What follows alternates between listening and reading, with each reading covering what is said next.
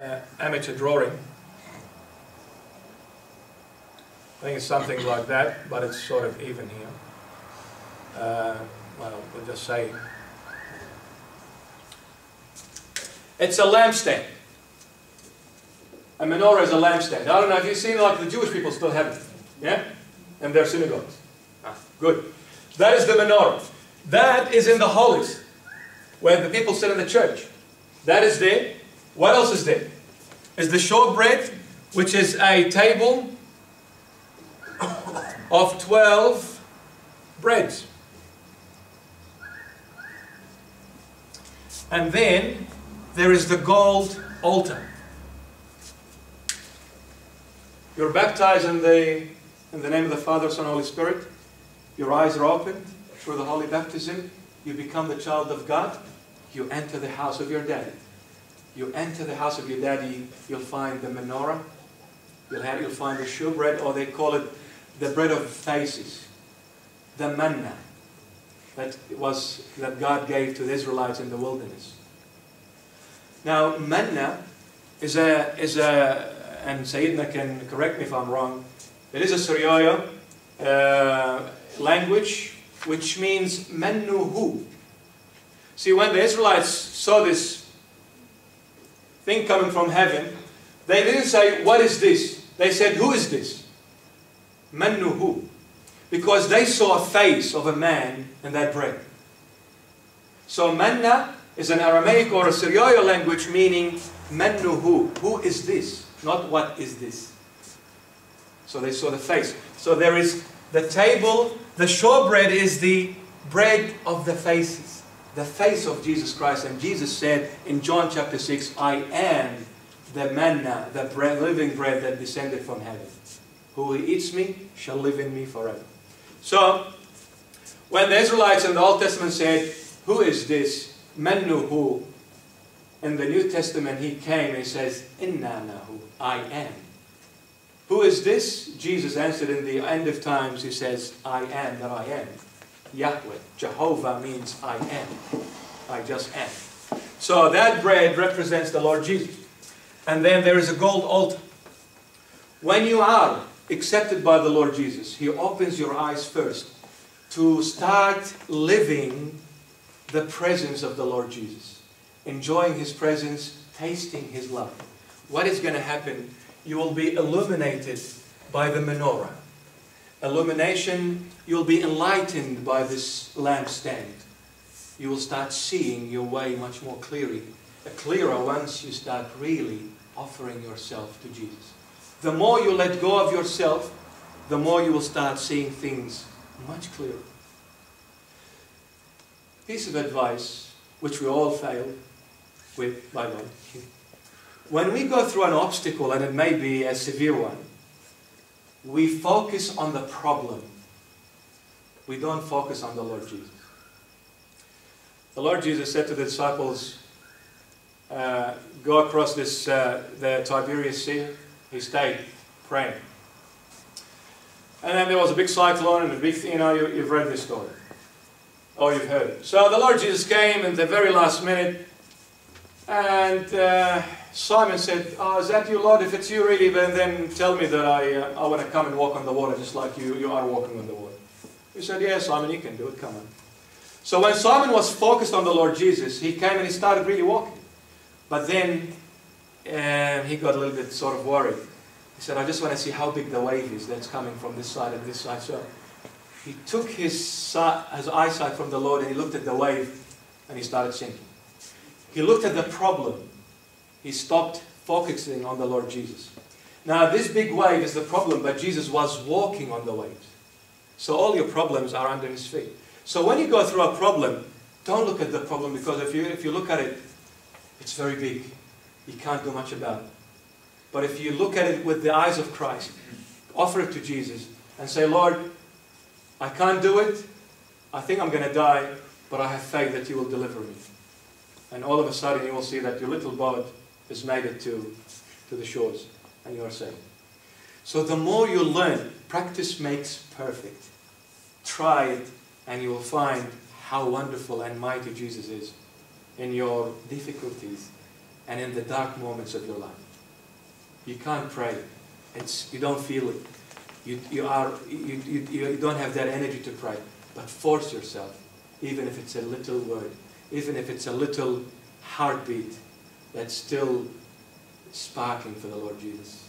Say, Lord, I'm drowning. Please come quickly. He will come. Trust in the Lord. Give yourself to Him, and you will see how He works in your life. So that illumination is the menorah. Now, very quickly, the menorah is, I mean, this drawing is hopeless, so forgive me, is made out of a knob, flour, and almond blossoms. So there's three things in each head. So there's one in the middle, the stand in the middle, and 3 branches from the right and 3 branches from the left. So how many branches do we have altogether? 7. Each branch, these 3 here and these 3 here, each branch holds 3 knobs, 3 flowers, and 3 almond blossoms. And same here. So 3 on each one, of each one. 3 of this, 3 of this, 3 of this. So how many are there in this one stand? How many becomes? If we have 3 of each in each stand? 9. Okay. 9 times 6, how many? 54. 54? Okay. The middle stand, instead of 3 of each, has 4 of each. So 4 of the knobs, 4 of the flowers, and 4 of the almond blossoms. So how many does that make it? Sorry, I'm taking you to kindergarten or, you won. 12? So 54 and 12, how many? And these are the chapters of the Holy Bible from the Genesis to the book of Revelations. 66 chapters, but there are some differences in other books. But what the Lord is saying, that this menorah is a representation of my word, which is the light for your path and for your way. If you walk in my way, you were on the outside, you offered yourself for me. I gave you the illumination of the Holy Gospel. I gave you my living word as the menorah that enlightens your life, your path, your inner being. And when you are enlightened by my word, that means when you are led by my word, you will see the showbread table which holds 12 breads.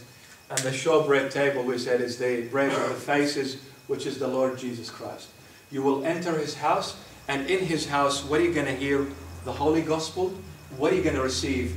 The body of the Lord Jesus and His blood, which is the table of 12 showbreads, which is Himself. So you are receiving the Holy Communion, and you are receiving the Holy Gospel. Yes? Why do we not have it in our churches? The menorah?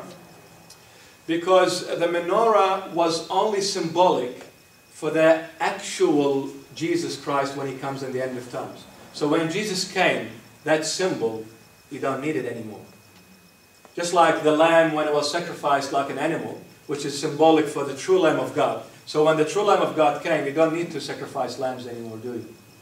So that was it symbolic. But the Jewish, unfortunately, they still haven't believed in the Messiah. That's why they're still waiting for Him. So they still got it as symbol of the Word of God, which is an illumination for your life and for your path. Yeah? Alright, so you receive the Holy Communion, and so when Jesus leads you into His house, He enlightens you with His Word, He strengthens you with His body and blood. There's only one thing, and one thing only you're going to do for Him, is that offer Him on the golden altar your praises and thanksgiving. See, the altar that was outside of the outer court was brass, but the altar inside is a gold. And the golden altar is representation of your praises and thanksgiving for the Lord Jesus. You know, I make a mistake, I commit a crime, a sin, and then I'm embarrassed about it, I'm ashamed of it. I come to the Lord Jesus, I come to His house and say, Lord Jesus, I repent of my sin, please forgive me. And you find that the Lord Jesus so easily forgives you and embraces you in His bosoms again. What can you do for a person like that, that loves you so much, no matter how bad you've been, but He accepts you and corrects your sins and washes it away. You can only thank Him. What can you do for a person that helps you when you are in need and in bad, difficult moment? All you can say, thank you, God bless you. Isn't it? So it's a praise of thanksgiving on the golden altar. And then, when you start reading the Holy Bible and you familiarize yourself with it, it starts teaches you. It starts building you up spiritually, everything. You are being built up in the life of Christ. The body and the blood sustains you in the life of Christ, and then your praises for Him lifts you even further up and takes you all the way to the altar. Now the altar, there is the Ark of the Covenant, which has the golden manna in it.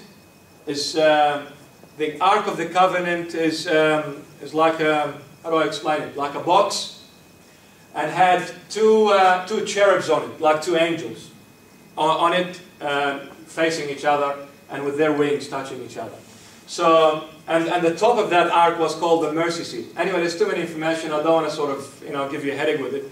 But that Ark of the Covenant, which is literally the Lord Jesus Himself. It's the altar, it is His tomb, it's His grave, if you want to call it, His presence there. So in that Ark of the Covenant, there were three things. The golden manna, a representation of that bread that came from heaven, which He said, I am the bread that descended from heaven.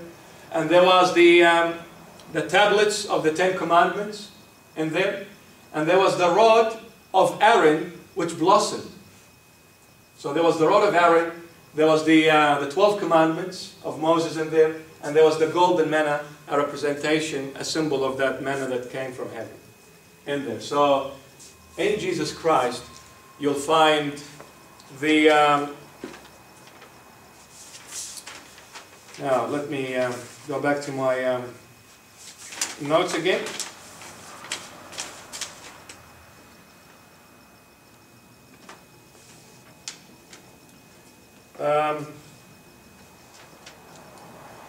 And again, the bread or the manna is a representation of, this is my body and blood. How did He give that body and blood for us? On the cross. Now the cross, which mountain was in this Moriah? Whereabouts was it? Middle one, Zion. So Zion was purification. So the body and the blood is to purify me. Now the 10 Commandments which He gave, which is the Word of God, is, what's the Word of God for me? Is salvation. And the rod of Aaron which blossomed is the Holy Spirit working in you to bring out fruit. I am a dried wood, but when I receive the Holy Spirit in me, I become alive and fruitful. So, I receive the Word of God as salvation for me. I receive the body and the blood as purification for me. And I receive the rod which blossomed, the Holy Spirit working in me to be fruitful for the Lord Jesus. Now, is there any questions? Have I lost you? Any questions at all? Nothing? Was it clear or was it very confusing? Maybe a bit confusing? Okay. I just want to say one thing. Well, let us just recap before I say these few words here. So we said the outer court is what? The brass altar and the tank of water. And that is, I'm offering myself, my weaknesses to the Lord Jesus to purify me and wash me clean and open my eyes. And when my eyes are open, I enter the house, I'm illuminated by the Holy Gospel. The Word of God starts opening the inner person of me. It enlightens me up. And then His body and blood sustains me. When I fall, puts me back on my feet again. And then when He is with me